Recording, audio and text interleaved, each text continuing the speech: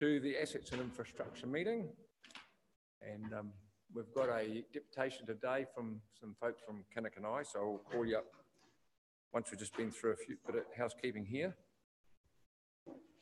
I have an apology from Brian Wilson, and apart from that, it looks like we're all here, so I'll move it. Second by Councillor Stoltz. All in favour? Against? Carried. Anyone wish to declare any interests? We'll move on to the confirmation of the non-confidential minutes. Moved by Councillor Burdett, seconded by Councillor Foster. So is any matters arising? Including the action sheet and governance plan. We'll wrap them all into one. Yes, Mr. Chairman, I do have a matter on the action sheet.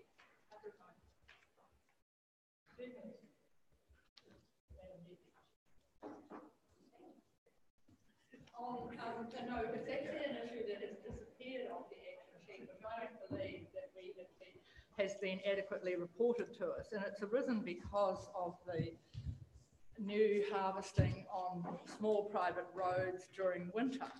And some people may recall that way back, it must have been in 2013, I put a paper up that asked for council to look at the issues around harvest of small woodlots on metal roads through the winter season. So when I couldn't, because the issue is about to rise again, I look on this agenda to see what it says about that item, which was around for several years. And I asked council to, because it's not on the agenda currently, but it was on I just grabbed another agenda out of my office, and it still is on that agenda. So at what point did that item, which at the time, when I find the right page, appeared as, it was an item at the time, 13263, winter logging of smaller forest blocks and to investigate the issues of heavy traffic on vulnerable roads. So there was a report to council, 15393, no progress to date. Once decisions on the national environmental standards are determined, we can decide on the implications for managing the roading network. And I asked for that to, if we could find out what happened beyond that. And it would seem that it simply has been deleted from the current action sheet. And I don't believe we ever have done anything about it. I mean, it may be that there aren't too many options, but I would like to think that was reported back to us rather than just vanished off the action sheet. Thanks. So through the chair, the matter that Councillor Seymour was referring to went to the February 2018 Assets and Infrastructure Committee meeting, where it was marked down as completed at that meeting and approved by the committee at the subsequent meeting. The closure of local roads is something that we now do as part of practice in roading for local roads. So there were numerous roads that we closed last year to public or we closed to forestry. It's done under our parking bylaw of all bylaws, where we are able to limit weight classes of certain vehicles to local roads. So last year, for example, I think the committee is aware we closed Tariwa Road from about the 20k mark to public and leased it back to forestry for them to manage for the year. They obtained the maintenance of it and then handed it back to us at the end of the winter after summer, once it was back up to the standards that we wanted it to be. So closing of local roads is something that we are able to do under the current powers that we have now, and it's something that we're doing as part of our day-to-day maintenance. Thank you very much. But with respect, I didn't ask for the road to be closed. I asked to investigate the issues, and it seems strange that we might have completed it based on the information you've given me, Mr. Wilson, and I don't dispute that at all. But there doesn't seem to be a paper. It might have been closed off on the action sheet without a paper based on some kind of verbal report, because democracy have not been able to find a paper in 2018 to that effect. It's just disappeared off the radar, and it's less about closing the road and it's more about, what is the message and what are we going to do about it, because it is quite significant. And if we get, and you know what I'm referring to, we get another bulk of harvest on a relatively narrow rural road for 3 to 4 months, that's going to significantly damage the road. But I don't imagine for a minute you're going to close it, but it was really investigate what potential controls. And though I know under our legislation, closed doesn't mean closed, it means limiting the access. And you're not going to be asking the said forestry company to maintain that road, I don't suppose. Can I just, we want to say something here? Through you, Chair, the paper, the staff report that came with Councillor Seymour's paper did say that a policy should be developed and that the issues should be investigated. And that hasn't come, and that it would come back to the committee. So do we? So can I further update that? Because that's part of the work that the strategic planning team's doing, looking at roading maintenance costs and the equitable funding review. As the mechanism that's going to be looking at how those roads are either limited access or increased payment for them to be able to truck through winter. So that was the 4th of April meeting that council had, where that paper went up, and that recommended, as council approved the recommendations there of looking at those as part of the options for that roading funding assistance and road closures and limiting as one of the tools that could be used as part of And that. when do we expect to get that information, please? When will that piece of work be completed? So, sorry, I have to come back to you on that, Councillor Seymour. It was a council decision. I just have the paper in front of me that it was coming back. The findings would inform the revenue and The findings of the road maintenance cost and equitable funding review will inform the revenue and financing policy review, which is currently underway. Thank you. So we look forward to something to follow up with that. I'll take that as an action. Yep. We'll note that as another action. Yeah, we'll put it back as another action. Any other comments with regard or questions with regard to the confidential or the non-confidential action sheet and the work plan? Thank you. What did I put? Yes, I did. I put it in minutes. Yes. Okay, I have no reports of leave of absence and I have no acknowledgements or tributes. So we'll move on to public input and petitions. And we've got Dan, he's going to speak on behalf of the people from Kanakanai. If you'd like to come on up Dan and have a chat to us. Dan, this is Dan Hood, everyone. Long-time resident of Kanakanai, probably all his life, I'm not quite sure, possibly. Thank you. Heather's just going to hand out the copy.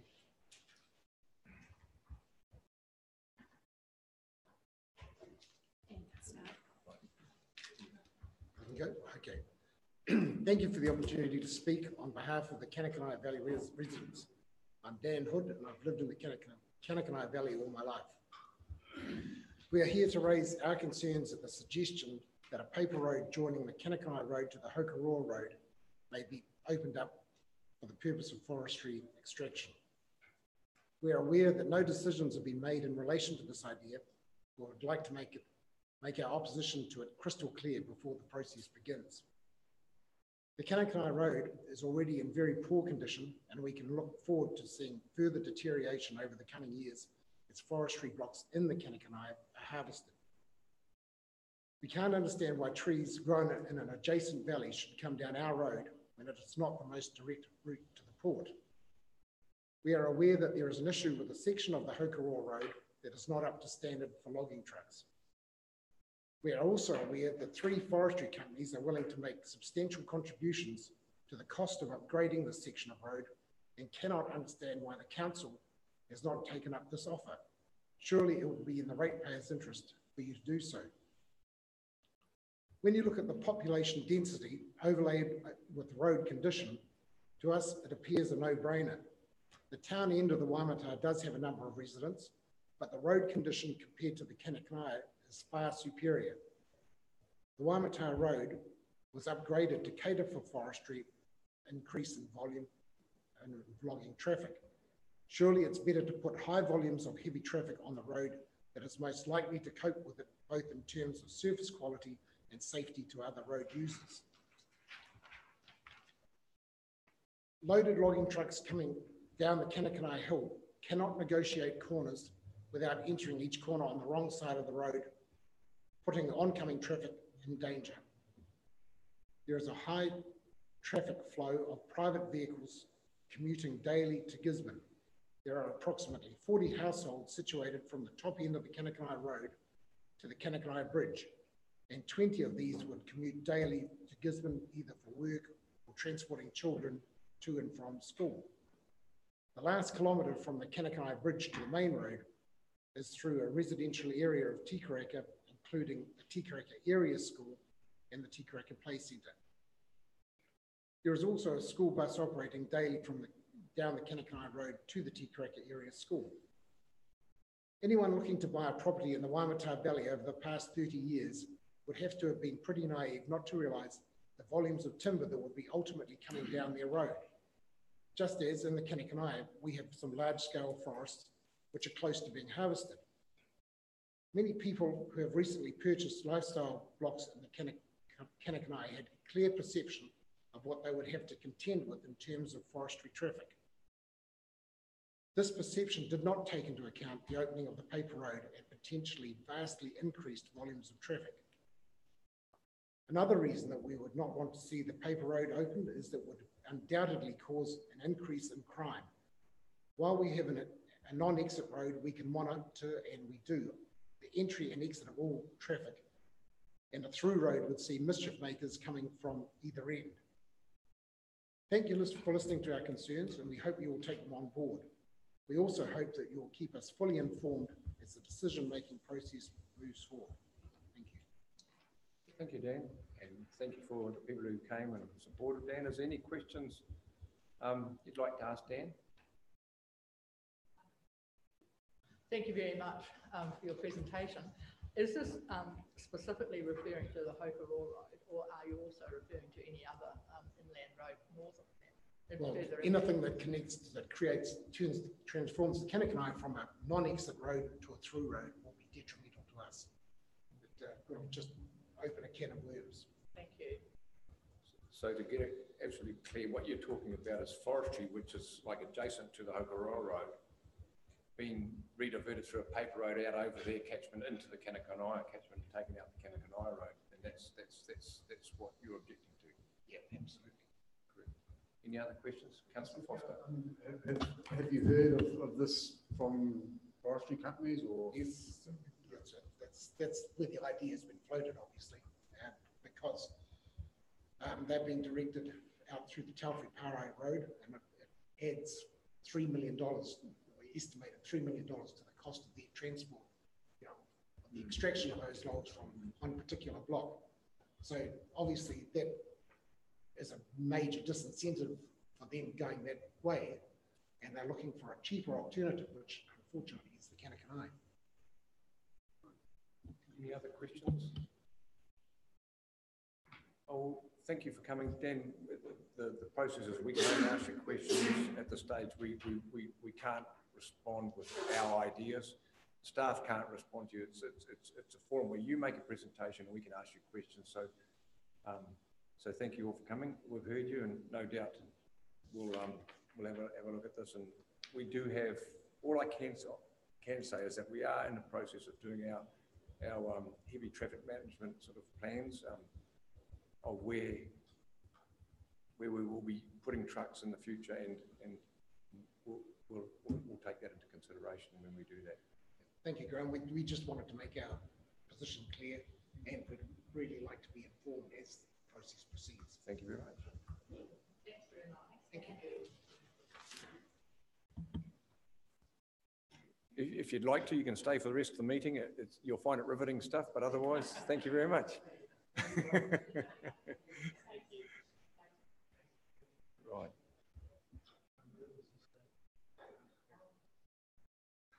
We'll have a chat a bit later on quietly when nobody's listening. Extraordinary business. Anybody want to notice a motion? No. There was no adjourned business. So we're right on to page 16 now, and that's the first report. Look, and before we go on, I read through the report, and at the end, I found it very wordy, very dealing with principles, and so it sort of gave me the impression that one person could read it and come out with a result A, and another person could read it and come out with a result B on principle. So I'm going to ask Dave, if he would sort of just clarify it a bit more so we're really clear what's going on here. So through the chair, this is the first stage in us further developing the compliance strategy for DreamWise going forward. As the committee is aware, this has been a topic that we've been working on, and so we the council and council also have been grappling with for a long time. And this is around the approach that we would like to recommend to council as to how to compel people to be compliant with the standards that we need to for wastewater and stormwater on private properties. The report identifies that there are different levers for people to become compliant. Some people, once they're aware of the problem that they have in front of them, will actually do the right thing and will sort it out. Other people don't know how to do that, so they just need a bit of guidance. And then there are people who, no matter how much guidance, for different reasons, are unable to comply with the new standards that we will be requesting of private properties. As the committee is aware, in our long-term plan, we have $5.4 million set aside to fix and to put public drains on private properties, and that's the work that's been happening with DreamWise recently this year. However, we've also identified in the long-term plan that that was only half of the fix that was required. The rest of it sits with private property issues that really are the responsibility of those private property owners. This paper talks about how we would look to get some of those private property owners on board, and it looks at different mechanisms from enforcement right through to possibilities of funding and those things. So I'll finish by saying the paper that we're developing up here is to be recommended to council for discussion at full council. And when we talk about financials and budgets, those are things that we would be looking to include in the next long-term plan. So this is us developing up with you what the next LTP looks like around, so where we've talked about things like funding against homes or rates, contributions, those are things that would need to be allowed for in the next LTP, not this LTP. So we're doing this 2 years out from when it would need to be included in your financials. So that's our way of introduction, but I know that the team are here if there are any further questions from the committee. Discuss this point. I had the opportunity the other day of listening to Neville, Wolf and David as they presented the full picture and gave us overhead, very detailed. Certainly thought-provoking, but I'm quite happy to move it having heard that. I mean, you know how exploring my mind is when it comes to difficulties about spending council money, but I think they've done the right thing here, and I assume, I could be wrong, they're going to take the whole presentation to council at the next meeting. Thank you. I was at the same workshop that Councillor Badette were at, the working group, and we asked, it was a very, very thorough presentation and justification on why we're going this direction and a follow-up from the white paper. So I'm happy to second this paper and recommend that it goes to full council for discussion and adoption. No, I've been following with interest the whole debacle as well, and obviously the ability to pay. My question is though, what demonstrates financial hardship resulting in the inability to pay? So through the chair, financial hardship is a term that's actually been defined by other agencies, and that's what we've been looking to pick that up again. So financial hardship is something that's actually, and I know I'm going to say the wrong government department, Working Income New Zealand, the equivalent now, have where financial hardship applies, and there's a series of tests that need to be met in order for people to have community grants, services cards, things like that. So we would look to use the same criteria again rather than coming up with our own one, and that would be what we would use to determine whether financial hardship applies. Right. The other one is too that you've got a 250 hardship loan fund and also a 250 hardship grant fund. Where's the differential between the two, and what would be the application? So the fund is a grant. So what we're talking about with the $250,000 for the hardship, that is a grant that doesn't need to be paid back. So that's for people who cannot afford to pay back a loan at all. So that's extreme hardship where someone has no money whatsoever. The other fund is around making money available each year for people to put on as a loan against their rates. Part of what we're trying to do is manage our exposure of council and manage our debt by only having a certain amount available each year, rather than getting inundated by having more people sign up than what we would be able to fund as council would be able to have debt raised against. So it's to give certainty for finances. It's also for us to be able to manage the number of projects that will be on the go at the same time and making sure that we can keep delivering them. You know, I understand that, and I've read, read the whole thing, but for me, when there's obviously a line between where you are eligible for a hardship loan and a hardship fund. Where does that line sit? And who determines that? Through the chair, that's something we'll be looking for council to help us with that decision on. We're recommending that would be something that we would work with government services around how we would come up with that criteria for people, and they have a very set. The same thing with a lot of the assistance that central government give. There are very clear parameters that we would look to translate across between someone who needs a grant and someone who is actually eligible and able to service a loan. Right. Okay, cool. Yep. Councillor Seymour. Yes, thank you, Mr. Chairman. My questions really relate to some of the detail in it. And I'm looking at page 26 and the challenges. And we're talking here about the work would not be carried out by council's appointed contractors. And I guess that's a generalisation with respect to the paper. But I mean, there are approved providers of plumbing services. So I think we shouldn't be too controlling, because at the end of the day, we're going to determine what needs to be done. And I don't think we, council, should be setting itself up doing the work, because it's talking about that in one particular place. And it's suggesting that people might not be able to do it competently, would not be managed by council staff, and a lack of quality assurance and unfair costing would present a risk. I mean, seriously, this is homeowners who have some responsibility for their home, and I don't think we should be taking away their right to choose their contractor to undertake a piece of work that we've decided needs to be done. I mean, seriously, it's not like they've got no clues whatsoever. And I have another query on the spreadsheet page. I do think that, and this is page 44, looking at requests an extension of time from the standard 3 weeks to get the work done. I think 3 weeks is a bit short. I mean, so seriously, a mail out takes a week at least in this place, anywhere in New Zealand. So, I mean, can we look at whether 3 weeks is the right period of time? I would think it might be 6 or 2 months, because this is something we've talked about this for 10 years, but not everyone in the community has. So we need better publicity about it. And then we need a process that makes people understand that when their property's been assessed, this is what's required. They're going to need, some of them may need to go to the bank to get their mortgage, which has been alluded to in here. So it's not going to be 3 weeks to get the work done, I would think. Through the chair, we're happy to take feedback as to those timeframes around the responsiveness. If committee wants us to take that up to 6 weeks or 8, it's no problem. It was a starter for discussion for the committee to look at. They've got to stand for themselves and find their money. Because ideally, we want people to pay for themselves and not to need a position, which is a loan or a grant. But unless we give them time to negotiate that, we're making really good.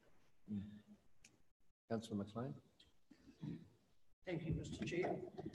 Yeah, 3 weeks is a very short period of time, and I appreciate the fact that we can bring some thoughts back. You know, just now I'm helping somebody get established or doing a building consent for a new home, and she can't get anybody till September. You know, plumbers, electricians. So if that was relative to getting some drains fixed up, how the hell can you get it done in 3 weeks? And I'd just say we need to expand, and as long as they commit that they're going to do this, I think we should accept that, because this has been going on as long as I've been on council, probably years before that. So I think we should expand our thoughts on that. So just to clarify through the chair, part of the 3 weeks time frame is reflecting that actually most of the fixtures are actually very simple, quick ones. They're not all laterals that need replacing. They're not new pipes. Some of these are actually very simply down pipes that need to be moved. So we're literally talking about pulling a down pipe out of a gully trap and having it go somewhere else. So or a creek gully trap, which is something that, to be honest, we do for most people, depending on what they are. So a lot of the fixes are not major ones that plumbers need to be there. Just the other point as well is the registered plumbers absolutely understand that they have a level of care and quality that are there, but if we look at some of the fixes that we're getting across the network that have been put in by plumbers, they're not the ones that we would have approved, and they're not the workmanship that we would have approved either. Chairman, because I hear the problem, don't we then have to be quite clear about the level of service that's required to repair this? Because I mean, seriously, it's no different to a road or steps on the Lawson Field Theatre or something else that we are requiring a standard of delivery of. We just have to set the standard, monitor it, and make sure it's done to that standard. Through the chair, absolutely, Councillor Seymour, and it's part of us flagging up that we can't just assume that plumbers who have taken these things on are the ones who are going to be fixing it. A lot of the downpipes that have been put into gully traps have been by the plumber who came around and did some of those things as well. But that would only be at the request of the landowner. If we make it clear what the landowner is required to do, it's not stick it down. Councillor Dunn. Yes, thank you for this report. I really enjoyed reading it. It was really good. I took 2 key messages from it, wrote some notes. It's nice for the recognition that the past solution of opening scale valves was no solution at all. All we did was spread raw sewage throughout our city rivers into our beaches. I liked reading that because it's something to acknowledge that it wasn't a solution at all. And I like the part about the evolution. In the past 2 decades, we've actually been working on the wrong part of our system and haven't dealt with the real problem, which is direct stormwater going into our wastewater system and flooding it. So I really liked reading those 2 things. I've picked up a couple of things here which I would like to see improved or added to the draft. The first one was on paragraph 37 on page 21, where it says that council needs to share a portion of the cost. I totally agree that council needs to share a portion of the cost, and I would add another reason for why they should have to share some of the costs, and that's because council historically is responsible for this problem in the first place. That this council in the past allowed houses to not have stormwater infrastructure. So we're actually fixing up a historical problem. Or in other words, we're righting a wrong that we've made historically. Houses in the city should have always had stormwater infrastructure. That they don't is part of our regulatory problem. So that's another reason why I'd say we've got to cover some of the cost. The second one that I would add is I really don't like the use of the word hardship. I would call it something else. For example, wastewater wellbeing fund or something. People, not everyone is in hardship. If my family couldn't afford to put in a stormwater pipe, it wouldn't be because we're in hardship. It just means we don't have any more debt that we can take out. So I think I'm not convinced that hardship is the right word. I know what we're trying to achieve, and I just challenged whether that was the right word. And the other big thing that jumped out at me was the responsibility decision matrix. It's confusing. Page 24, and it's also on page 42 in the appendix. It's coming across as very broad. I'm reading it like we're fixing every drainage problem on a property, but the way I'm reading it is that it's specifically for direct stormwater inflow. So we're actually trying to address the fundamental problem we have here, which is direct stormwater going into our wastewater system. I wonder if we need to make that more explicit in that document. What it says is we are fixing private property drainage issues. And to me, that implies we're doing all of the drainage issues. If there's stormwater coming off a road onto private property, it may not be overflowing the wastewater system. That's a separate drainage problem to actually council road drainage going onto private property that's flooding it, that's then overtopping a gully trap. So if the decision matrix is actually specifically to deal with the direct inflow, then we should say that and make it that explicit. Because I don't want to solve all flooding problems on private property. I want to solve the ones that are directly affecting the flooding of our wastewater system. And I would also add, this is just my personal thing I'd like to see happen, in the measuring effectiveness on page 38. I'd like 100% of our households in the city to have stormwater infrastructure and that it is connected to the public system. If we know that their stormwater is going to the stormwater system, we know for certain it is not flooding our wastewater system.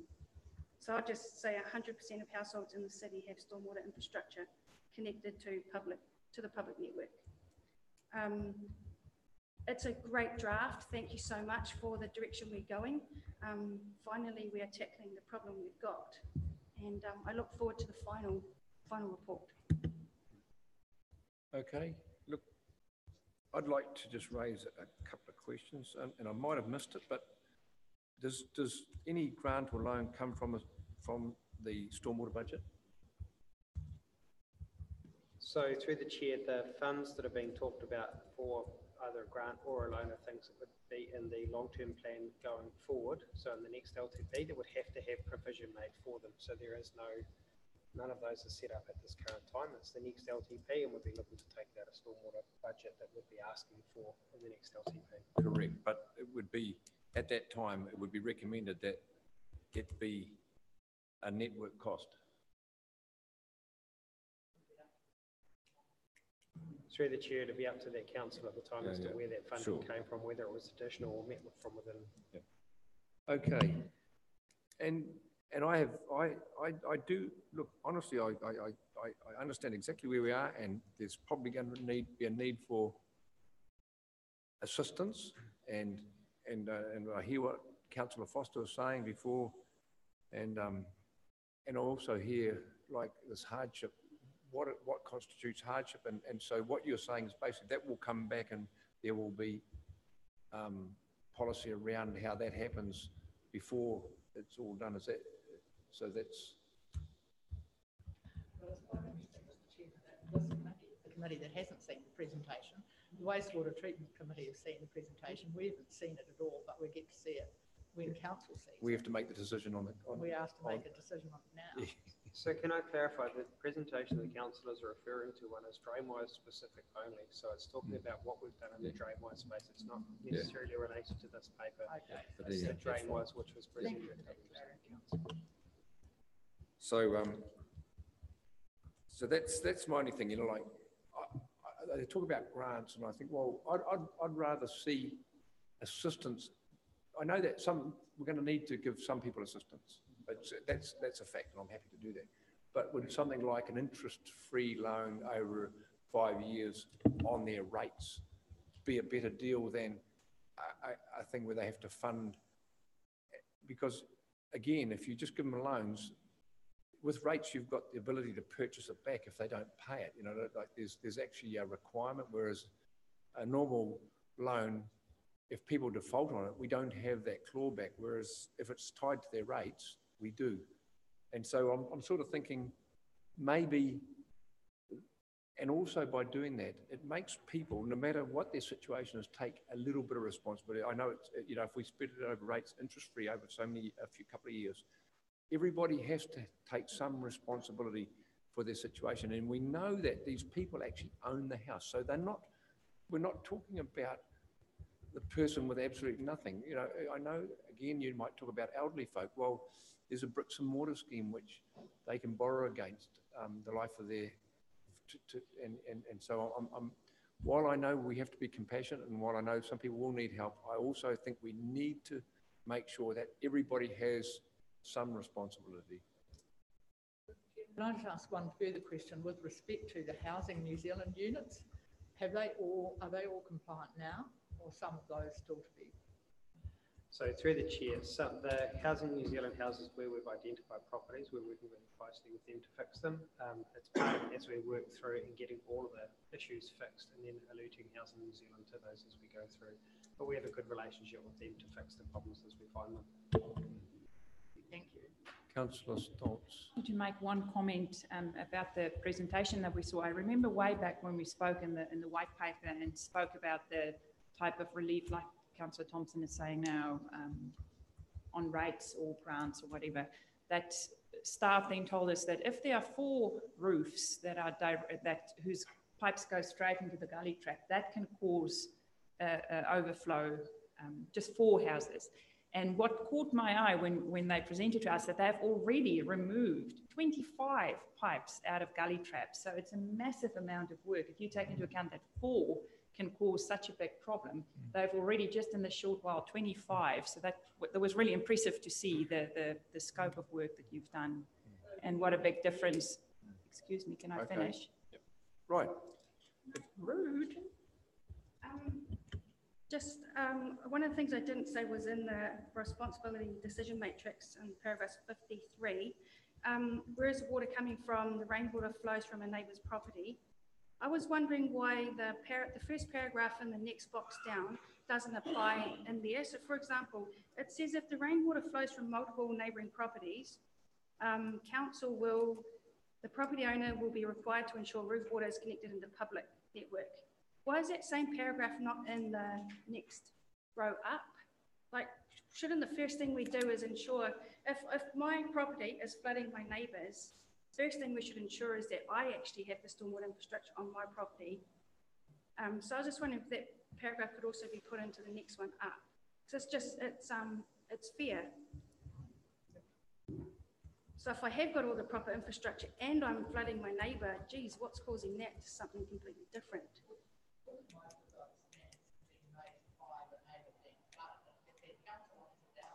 Yep.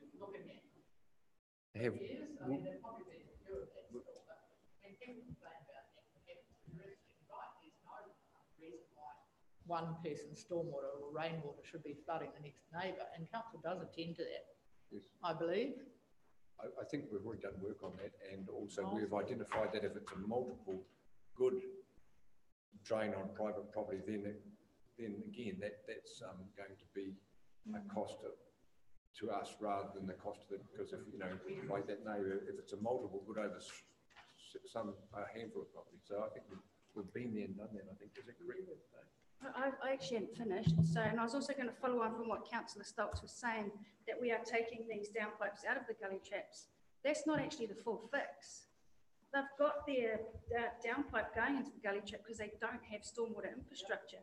So we're actually enforcing them to actually put in a stormwater pipe to get it off their property, or are we just removing the downpipe? So through the chair, there are a couple of things that you've raised here.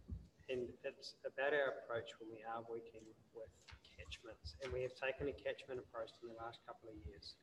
What DrainWise team have been doing recently has been dealing with the multiple properties that are flooding one property in particular, or where we have multiple properties that are entering into our wastewater network at once. And that's that public drains on private property approach that we have. The second part of what we're doing is we're rectifying something that we had done previously as an organisation, where we asked people to just pull their downpipe out of the gully trap and left it at that. Now we're talking about not leaving that property until we know where that downpipe is feeding into. So putting it into council stormwater or into infrastructure that we know can actually manage that water going forward. So part of the DrainWise program absolute focus is making sure that it's the right fix for that property. One of the things we don't want is to end up with properties that have ponding on them. While that ponding might look like it's fine because it's not entering our network from the surface level, however, it's increasing the groundwater underneath, where we also have a number of cracked laterals that run from the house out to the street.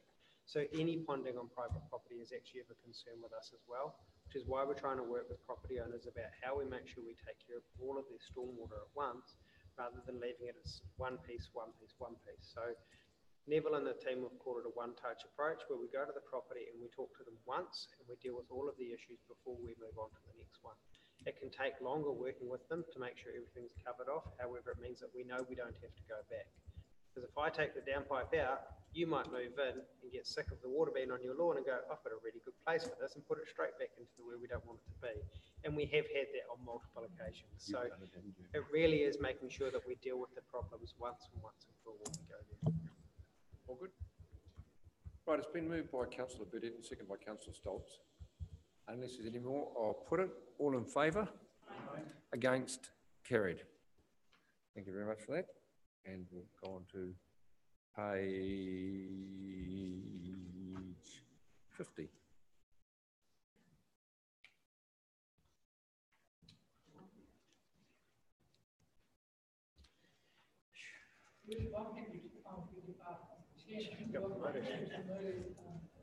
Bless you, the my receipt of any child. report. But I just want to talk about percentage of achievements, because when I read this morning, it was deemed that it was better to ask the question here.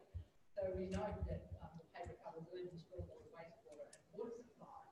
And in the finance report this morning on page 128, we're looking at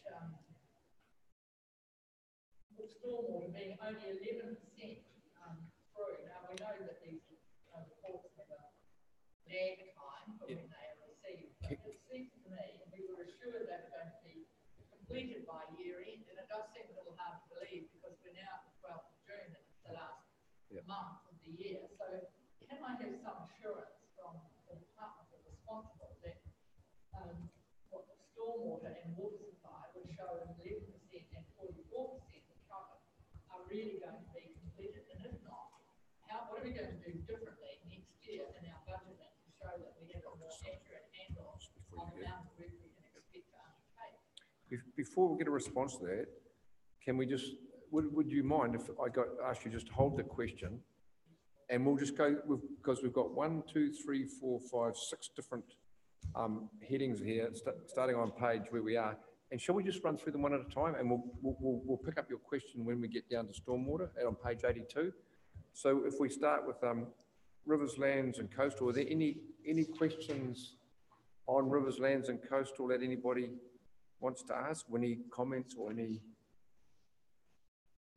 Right. Well, I just like, yes, sorry, always being at it. And since this is a rural issue and the Uawa ward was substantially affected by the June 18 flood damage, it tells me that we're substantial fencing repairs and the clearing silt from drains and culverts is nearing completion. I understand there's some work going on for June this year around the Mangatuna Road, but I've still got a man unhappy about the fact that his fences have not been returned, and they weren't washed away by the flood. They were taken down on Taupiparai Road to enable access to one of the 5 bridges collection, and that fence has not been repaired or restored, and they've been left with a couple of pieces of tape. So what is this? Can we expect those to be tidied up with ASAP? Through the chair, I am aware of the property the council is referring to, and as I understand, it's been taken up with a fencing contractor who's been out to price it and get it done. Brilliant. Thank you for following that up, because it's been in here for 2 or 3 months. Okay. Any other on land, rivers and coastal? On page 58 of 105. Right at the bottom there, the old perennial, David.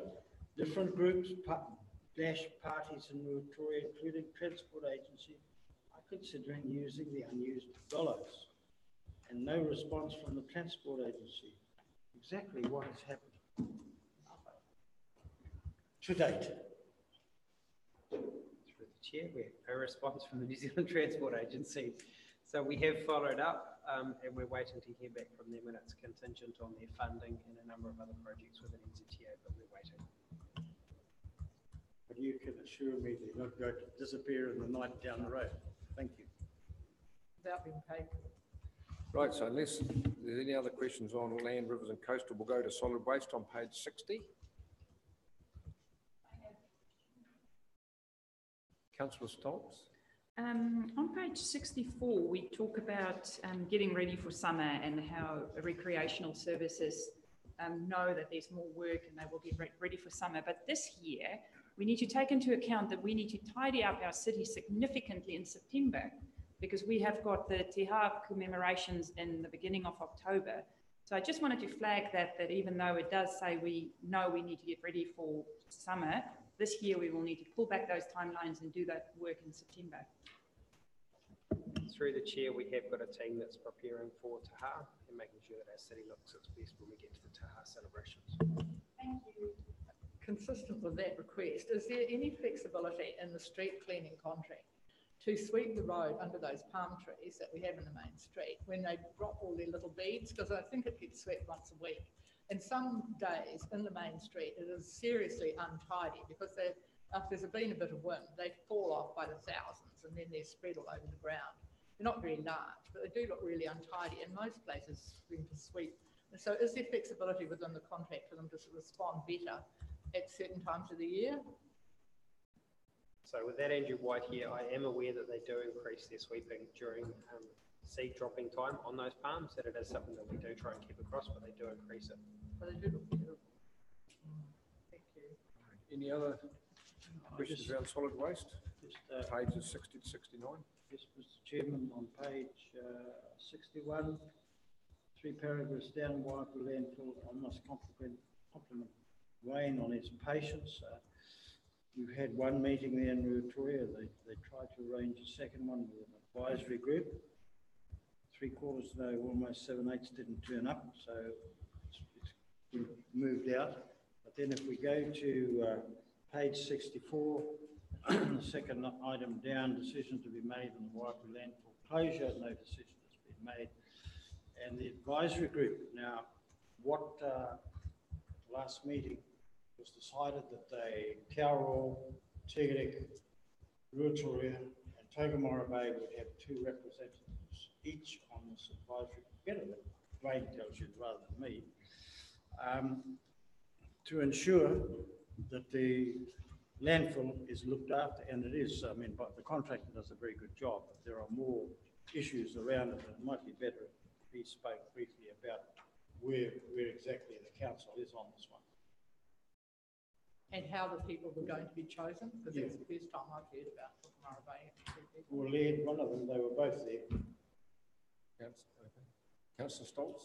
No, are we going to have the answer? Oh, sorry.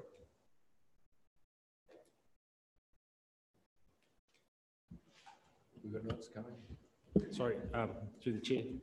Yes, we had our second meeting with the Waipō group. We have asked, well, the group had asked about representatives from the other communities that went there, and we're going through the process of engaging with these communities through council meetings. I think we've spoken to the Progressive Association in Te Araroa, and they have a couple of representatives that they want to come along to the next meeting, which is in July, middle of July. Councillor Stoltz. Does that answer your question? Yeah. Thank you. I'm on page 67, and something when I talk to residents that come up all the time is what do we do with our e-waste?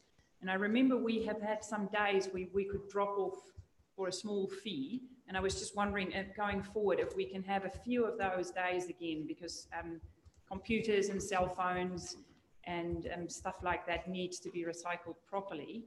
And then just following on from that, there's a lovely gentleman in town, and there was a feature on him in the paper recently, and who takes old refrigerators and ovens and microwave ovens, and he takes them apart, and for $15 or $20, he come and pick it up at your house, and then he recycles it and donate all the money to cancer research. And I was just wondering, we need to use these clever people in our community. As a council at the front desk, if people ask about stuff like that, I do think it's important that we use this guy who's doing a service in our community and get his contact details and make sure we use someone who's willing to do some good work in the community that in the end also helps us. Thank you. And then just those e-workshops or those e-drop-offs, if you can maybe think of that, because there's a lot in our town. Thanks. Do we have the answer to that? Yep. So someone wants to Sorry, respond to Chair. that? So that was just around the e-waste. So we have had a e-waste collection through the Taira Whiti Centre. So it was a place where you could drop off your e-waste, and then we would ship them through to Tokoroa to a group that are dismantling the e-waste. There's been a few changes at Taira Whiti Environment Centre, so we're working with them around either continuing that service, or as you say, we may have to look at some sort of collection. Supplementary, when we had those days, Dwayne, there were tons and tons and tons. I worked at the day with a little high vest, tons of stuff delivered. So those stuff are sitting at people's homes now. So I really think we need to be proactive and organise a few of those days, and then we ship it off to Tokoroa or whatever we used to do via the Environment Centre. So I would encourage you to follow up on that. Thanks. Thank you for that. Look, while we're on solid waste, On the, oh, sorry. so on the e-waste, just to clarify, just to manage expectations, the e-waste days were very heavily subsidised by the Ministry for the Environment, and it's something that they're no longer doing. So e-waste subsidised collections from MFA are a thing of the past. So there are definitely some user pays for some types of e-waste where you can pay to have it done in a sustainable way. There's also mobile phones through Starship, which the money from the mobile phones puts donations towards Starship. But the e-waste days is something that would be extremely expensive for council to put on without having central government subsidising. Supplement to my earlier question, even though it might then not be a council issue, the problem is just going to get bigger because we all use stuff all the time. So then we need to advocate MFE to say there's a big need in our town, it's costly for people, otherwise stuff are just going to end up in the dump when it can be recycled. So I would want to urge staff to look into how we can maybe then get MFE to get back on board and fund some of those days. I know it sounds easier said than done. Can I just support that? And maybe we've left our run too late, but it could have been something that those that went to the local government conference could raise, because this government is keen on removing rubbish from the environment, and that's something that be supported by government so that MFE do it again. Because like Councillor Stoltz, I spent some time on that collection day, and it was just incredible. The number of TVs and computers and stuff that came out of the boots of cars and went into railway carriages, if I recall. But it's something that MFE needs to be encouraged nationally to undertake again. So maybe you can bring it up at the local government, NZ conference. Though it would need a remit, I would imagine, to give it any legs.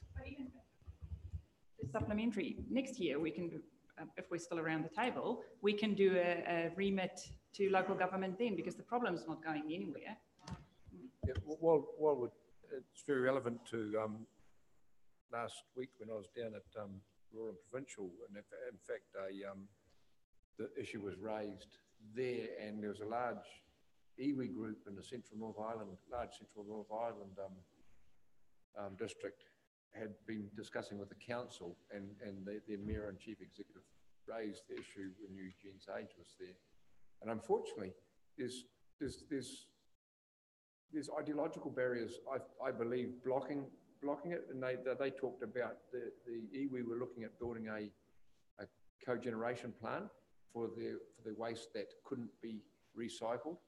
And they were told by the MP at the meeting that the problem would be that if they built that, they would actually end up taking waste that could be recycled as well, and that would actually, and recycling has grown into a big industry that employs a lot of people. And so you could see they had these blocking the way a little bit, and whereas the concept was a good one, and we've got to get it past the powers that be in the round building. But so yeah, it was a little bit disappointing, and following on from the presentation, once the member had left, there was quite some dissatisfaction with the answers that we got round expressed. Councillor Stolt. Back to what we discussed earlier, make what we discussed an action item on our agenda, the e-waste stuff, so that it doesn't just drop off going forward, that we make sure it stays active. Is that okay with the committee members? What would be the best? So what's the action item? Sorry, About the e-waste investigation, Lead will look into it, Lead and Wayne. And also to do a remit going forward, because due next year, people might have well forgotten about this. I just think it's worthwhile adding it. Again, I think, and I noticed anything that's successful with regard to putting these forward, and I note this attending the Rural and Provincial, is to get collaboration with other councils, and we had the same issue with the foreign owner farmland thing, and when I got down there, it was big on the agenda with several other, and it was already on the agenda down there, and there were several councils, and apparently we'd been asked to, but we hadn't been involved for some reason, so I got involved whether you liked it or not. Yeah, So yes, I think that collaboration with other councils would be a good idea if you're going to do that. Okay, if there's no other questions, we'll go on to Tairāwhiti Roads, page 69 to page 82. Any? Mr. Wilson, has the contract been let for the remake of the Wigan Bridge on Taupiparo Road? Through the chair. Yes. Thank you very much. Put a sad And face you were on going it. to make a public announcement, I hope, because it's a very significant bridge for the infrastructure of a large section of that community. I don't notice it's on bridges, but under number 2, so I don't feel bad about asking it. When is it likely to start? So through the chair, we are looking to put out a public announcement about that bridge and working with the contractor about the dates, closures, what sort of traffic management we'll have to put it under and all of those things so that people can work the logistics around that. So the team are just working on that and then it'll be announced. We just work with the contractor on those details. Excellent. Well done. Thank you very much. Okay. What about drainage and improvements in culverts? My husband says he's RFS'd this several times and he's concerned. It says it's underway. Culverts and water tabling on rural roads. Do we know where the contractors are and where they're planning to go next? So the rural community have got a bit of an idea what to expect. So through the chair, one of the things we're working with our contractors around is showing the interactive map of what works are underway, what's been completed and what's scheduled for each financial year. That's something we're looking to roll out with the July 1 data to show exactly where we're going to be for the drainage and for the works that have been approved across the network. So I might take from that supplementary that probably nothing started yet. It says underway, but it's through the chair, we've done $1.8 million worth of drainage so far this financial year that we're in at the moment. So how will we know where that is? So, I mean, are you able to report, provide that information that it's been done on XY roads and ABC roads can expect it to happen next? Through the chair, one of the things we're working with our contractor is, and as part of local roads being in-house, is being able to show you that forward rolling 3-month work program in far more detail so that you'll be able to see that. More than happy to bring back a presentation that can show you what we've been doing where so far and then include the forward works from that as well. We'll just need to work with the contractor around how we're going to do that. Otherwise, it's just massive spreadsheets. Thank you. Any other councillor? Mr. Chairman, and I've gone from being a very harsh critic of Tairāwhiti Roads to having seen an improvement in a short time. I've been told that they're still in existence, but one of the questions to David, and I specifically asked this one last time, in terms of, you said the drainage, the water tabling, the verge mowing, and the spraying. This is not the right time of the year to be spraying in those villages, but basically it still is non-existent. So in terms of the new contracts, what are Downer's responsibility across the network in terms of what I've just asked? Because I've had to repeat 3 times the request for service in terms of water tabling, and despite the diplomacy at the other end of the phone, absolutely nothing has happened. This is over a 4-month period. So through the chair at the June 27 council meeting, we are meeting with you to discuss the levels of service for a number of the things that you've talked about. So you can know what the level of expectation is going to be so that we can set that through our new contracts that we're going to have with our roading contractor. At the moment, we're at our end of financial year and we're negotiating what that's going to look like in the new environment once roading comes back within house. So as we've discussed at the future Tairāwhiti meeting, there are a number of changes happening with roading and we'll be working those through so you have greater visibility going forward. Very good. Councillor Foster. Things on page 75, and right at the top, the commitment, upgrade rural roads with industry and transport agency support to enable log harvest. On the other side, progress, where possible, we have been trying to attract third-party funding for some forestry projects. What third-party funding is that we're trying to attract? Is that PGF or are we looking at the industry? So through the chair, that's where we have NZTA share. We've been working with a number of forestry companies and private landowners around them paying the local share for the roads repair or for new roads. So NZTA has commitments for it, and we're working to make sure that it's somebody other than ratepayers that are paying for that upgrade or for that stretch of road that's having something done to it.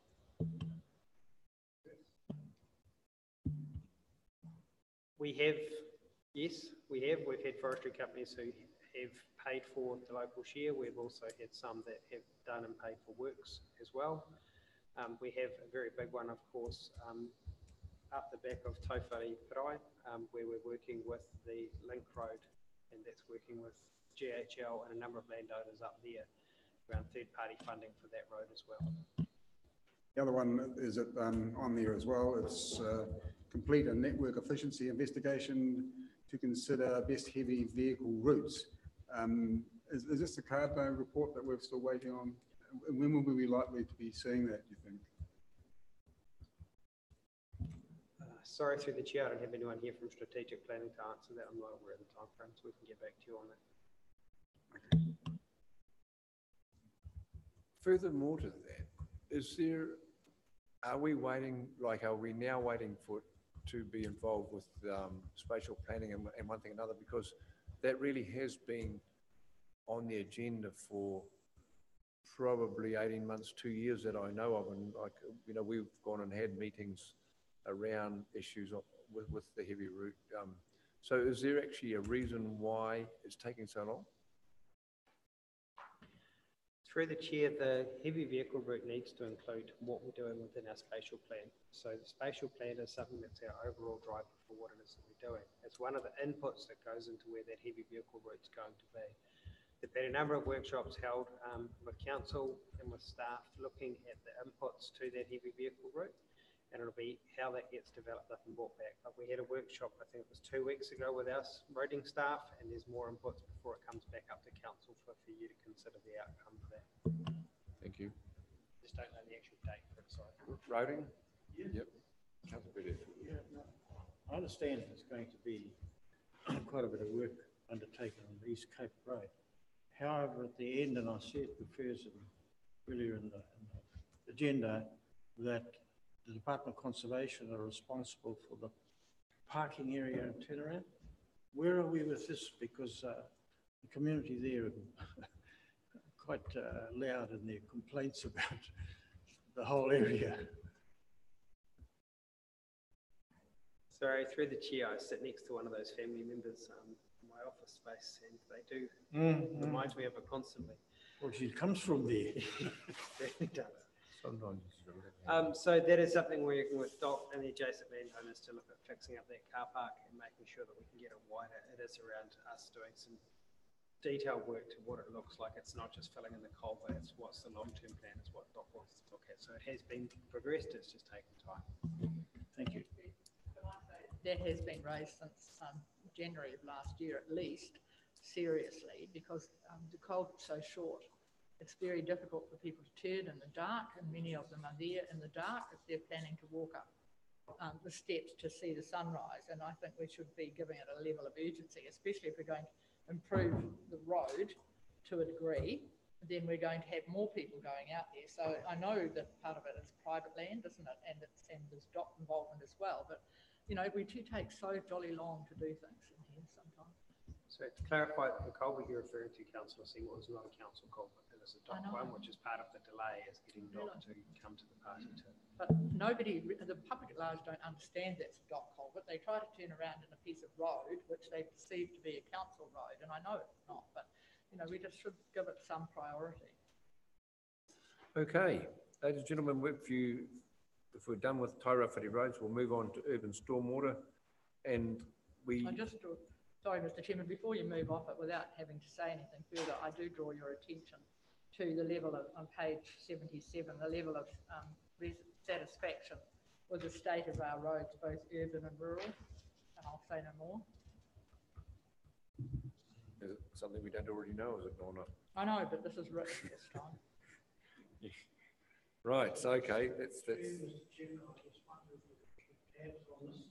And 12 months out, have a look at the same results. But if we take back control and the amount of resource that David tells us, contracts that are going to be instigated over the next 12 months, we should see a marked improvement, especially on our network.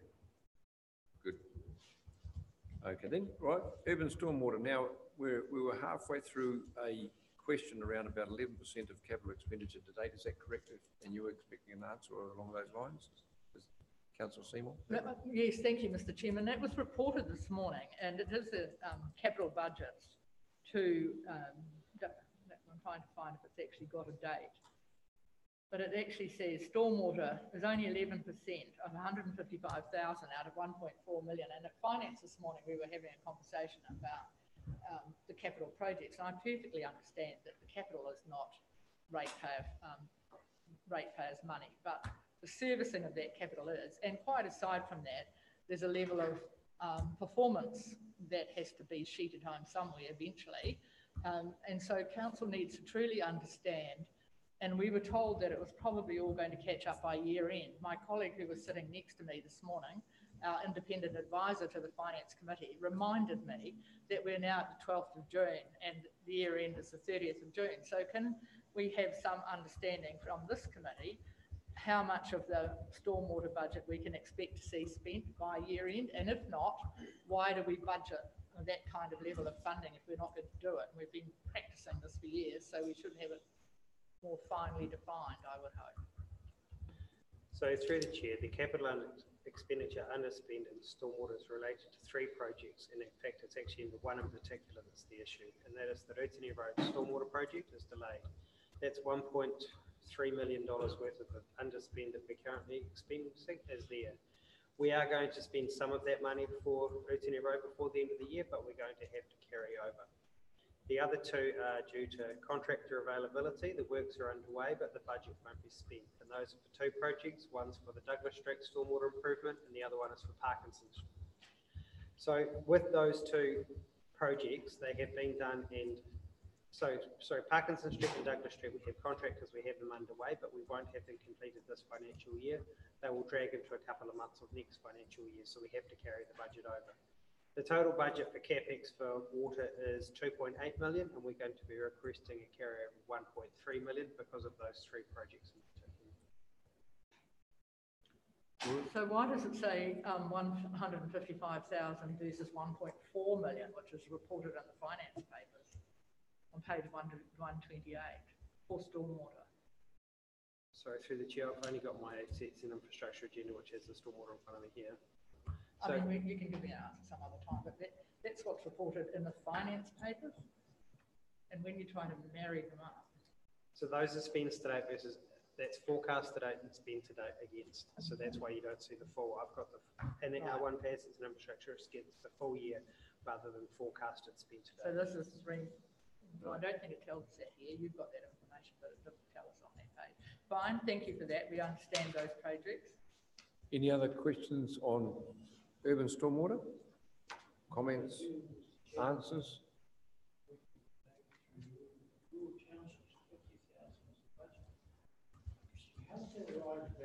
Given that every one of those communities has major stormwater problems, and they constantly complain about them. Who would have determined that?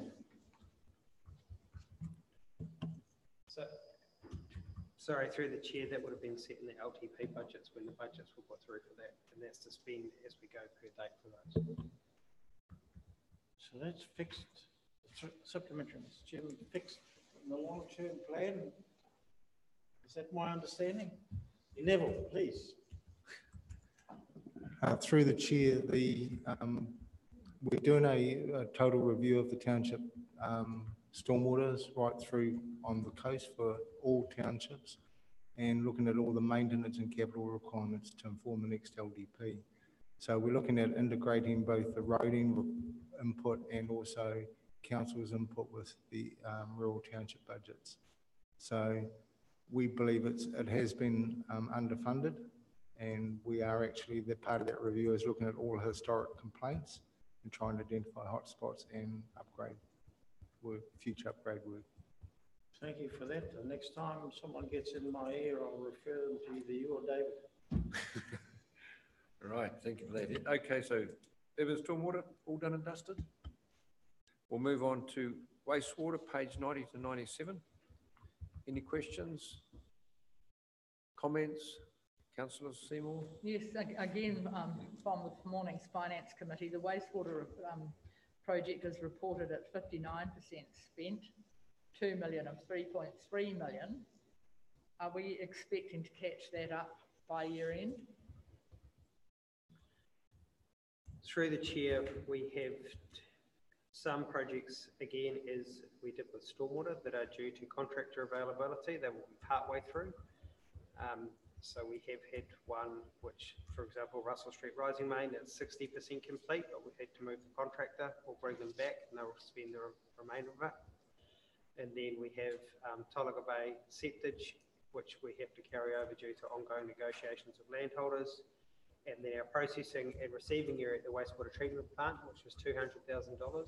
We've proposed that that gets carried forward because we're going to be doing the upgrade of the wastewater treatment plant sooner, so it wouldn't be prudent for us to spend that money just as we're about to change it all up again. Thank you. The septic site at Tolaga Bay was not used for quite a few years, wasn't it? So what we are thinking of using it again? So for clarity, sorry, through the chair, we're looking in the long-term plan, there has been provision made of $300,000 for a new area for the septic trucks to be able to dispose of their waste further north than Tolaga Bay. We call it Tolaga Bay, but it's within the Uawa area. It'll be further north than Tolaga. Not the one that was previously used because that was closed. Yeah, and it's to stop the truck having to come all the way back to Gisborne to dispose, so it's around making it cheaper and easier for coast residents. So when you're negotiating with the landowner over there.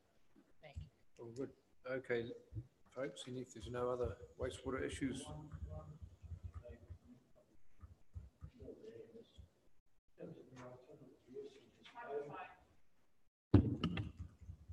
Where are we with that, Dave? Actually, I might defer to Wolf if that's all right, Chair. Yeah. Kia ora. Are you asking about the budget spend? So we have that money being spent at the moment. We have consultation and engagement processes going on with iwi and with the broader community. In terms of iwi, that work is well underway. In terms of the broader community, we're putting together a stakeholder engagement plan to inform next year's work on that. Thank you for that. Right, we'll go on to water supply, page 97, and that's the last one. It relates again to a report in the Finance Committee this morning of 44% of the work completed, 450,000 spent, rather than potentially 1 million. And I can't, it isn't really clear. I'm trying to find exactly what that answer might be from the report in here. So can someone tell me what's happening there or not? So through the chair with drinking water, we have been progressing well with the major capital there, which for this year is the UV plant upgrade at Waipawa for the water supply there. That's quite a big hit that plant has actually been installed, so we're expecting that to be 100% spent by the end of this financial year.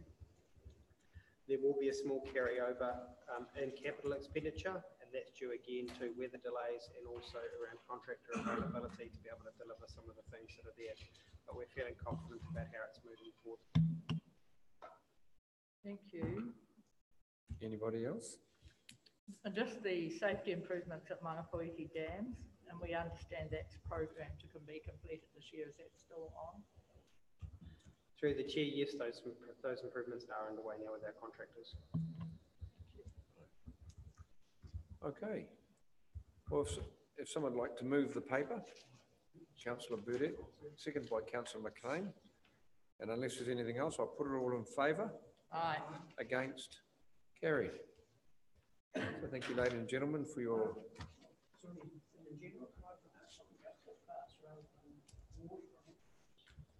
I suppose you can... Is that okay? I had a retail manager approach me yesterday and he said he nearly went flat on his face with our footpath in Peel Street. They've been marked and crossed for years or for months, and now they're cracking and they're actually floating all over the place. And he was asked me when is that going to be remedied. I said, I'll ask a question. Through the chair, Peel Street is on the improvement plan for the 1920 financial year, so we do have works that we're looking to complete before Tahara this year. That's only 6 months away. It's 3 weeks away, the new financial year. Thank you, Chair. Right, so thank you very much. Okay. Okay, ladies and gentlemen, thank you very much. We're just going to ask if we can just have a chat with Dave on a couple of other.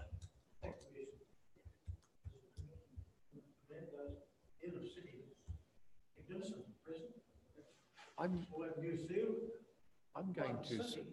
going to actually, while you're here, I'm going to suggest, and Rehet, you would have met with a young man some few weeks ago, Tony Lasky, about some graduation program or something. He came down from Auckland, and you were comparing.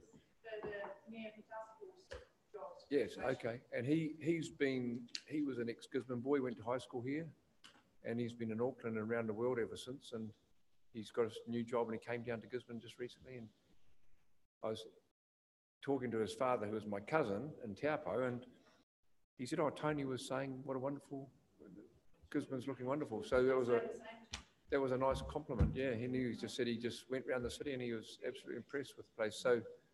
So take heart to that. Yeah. Thank you, Ian.